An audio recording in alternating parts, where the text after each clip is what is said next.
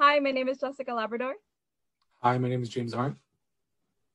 We are performing Torch Song Trilogy by Harvey Fierstein, code 08003-16200.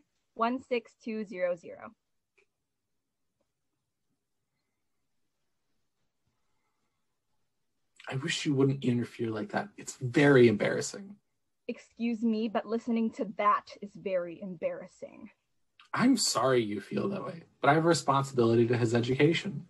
I am sure that the people who put him here did not have that kind of education in mind.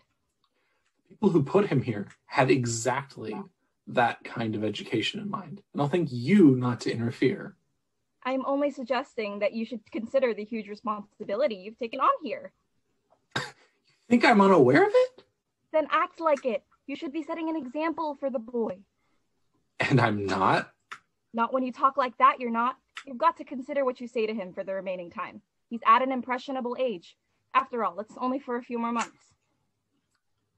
What's for only a few more months? He's here on a 9-month program, right? And it's already been 6 months, so...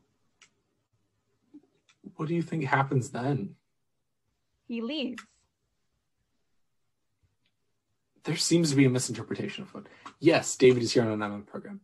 But after that, if we agree, and the Bureau of Child Welfare allows, I will legally adopt David. And believe me, Ma, if I have anything to say about it, he's not leaving. Frankly, Arnold, you've done a lot of crazy things, but this?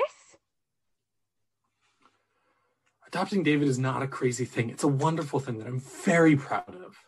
Don't you understand? The whole purpose of placing him here was for him to grow up with a positive attitude about his homosexuality. That's it. I'm finished. The world has gone completely mad.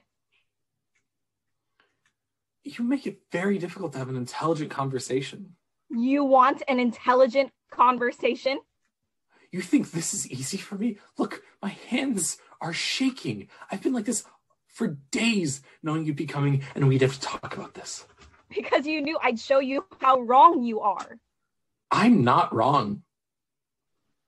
No, tell me something. How old was your friend Alan when you met him? 17. 17. 17, and you were doing God knows what together. Now tell me, how old is this son of yours?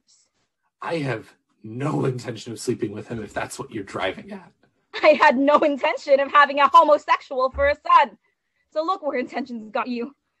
Arnold, do what you want. Do you want to live like this? I don't care anymore. You're not going to make me sick like you did your father. Made my father sick? No, he was thrilled to have a fairy for a son. You took a lifetime of dreams and threw them back in his face. What lifetime of dreams? You know I was gay for 14 years. What? You think you walk into a room, say, "Hi, Dad, I'm queer," and that's that? You think that's what we brought you into the world for? Believe me, if I'd known, I wouldn't have bothered. God should tear out my tongue. I should talk to my child this way. Arnold, you're my son. You're a good person, a sensitive person with a heart like your father, and I try to love you for that and forget this. But you won't let me. You have to throw me in the ground and rub my face in it. You haven't spoken a sentence since you got here without the word gay in it. Because that's what I am. If that were all, you could leave it in there, where it belongs, in private. No, you're obsessed by it. You're not happy unless everyone is talking about it. I don't know why you don't just wear a big sign and get it over with.